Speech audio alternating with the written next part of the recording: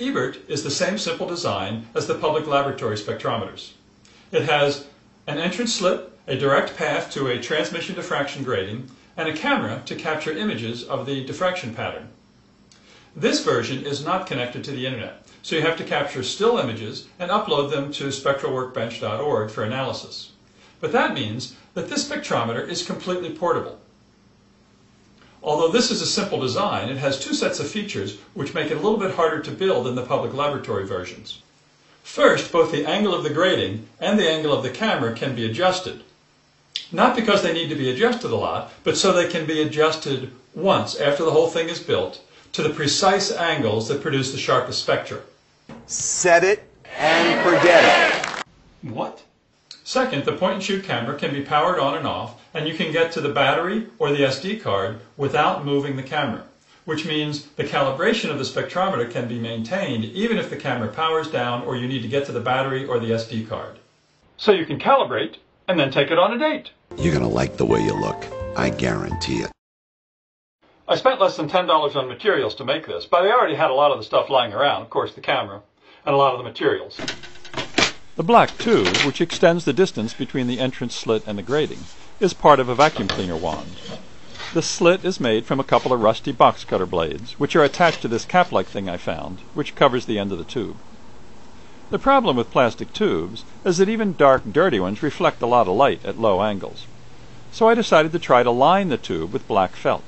I coated the inside of the tube with spray adhesive, let it get tacky, then tried to insert the wound-up felt, which worked, but only after it was wearing a Tyvek condom.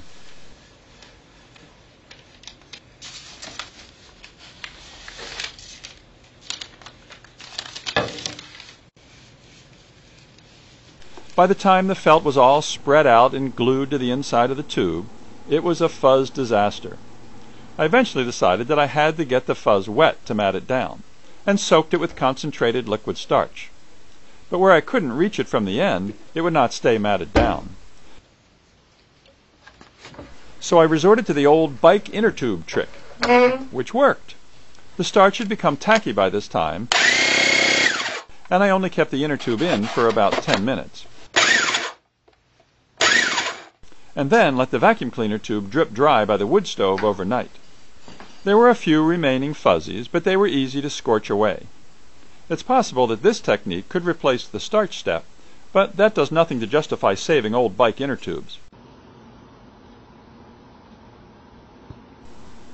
Okay, Hoarders 1, Stray Light 0. I have no idea what this little doohickey is that I found on my workbench, and I hope I never find out, because with a little whittling it fit perfectly on the end of the newly felted tube. I took the Dremel tool to the box cutter blades and soon had a reasonably adjustable entrance slit. I've had this holographic diffraction grating film for years, but I had to buy this 3/4 inch PVC conduit body, which makes a perfect housing for the grating. I have a selection of Canon power shots, and to make a plate to connect the camera to the grating housing, a junked power supply cage from an old PC was called back into action. By putting the grating in its own housing, I could make it easily adjustable. Here's how the camera and the housing will line up on the metal plate. I had to make a new viewport into the grating housing, and the soft PVC made this easy for Dr. Dremel.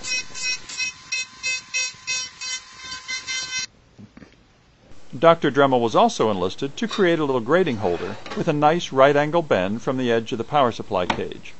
This would hold the grating solidly to the bottom of the conduit body, but also allow it to be rotated to the optimum angle. To connect the conduit body to the entrance slit tube, I used half of a PVC 45-degree connector. This was epoxied to the conduit body. I also added little PVC feet to align the new viewport with the height of the PowerShot lens. A little whittling of the PVC connector allowed for a secure fit of the entrance slit tube. I bought a square yard of black felt at a craft store. This lines the entrance slit tube and also the grating housing. I sprayed a little flat black paint into the housing first because I thought it would be hard to line all the little corners with felt, but it turned out to be really easy to cut pieces of felt and cover everything, so the paint was unnecessary.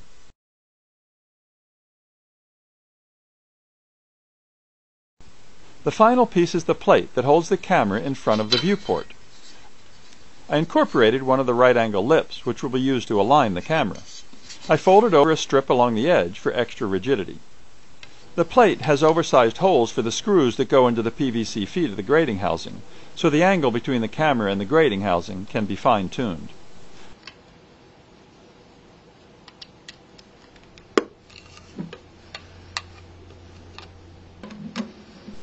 A Brooks's camera keeper holds the camera firmly against the lip on the metal plate, so whenever the camera is mounted, it's in the correct position.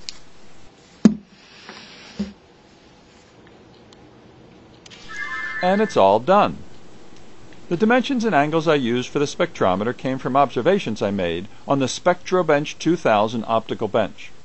The distance between the entrance slit in the grating is 30 centimeters, and after I rotated the grating to get the sharpest spectral image, it was 49 degrees from perpendicular to the light path from the slit. The camera is pointed 9 degrees to the right of perpendicular with the grating. These numbers could change as I try to get good images. But here's the first calibration spectrum from a compact fluorescent lamp. It's certainly better than my last spectrometer. Time to hit the bars and start racking up the elements in neon beer signs.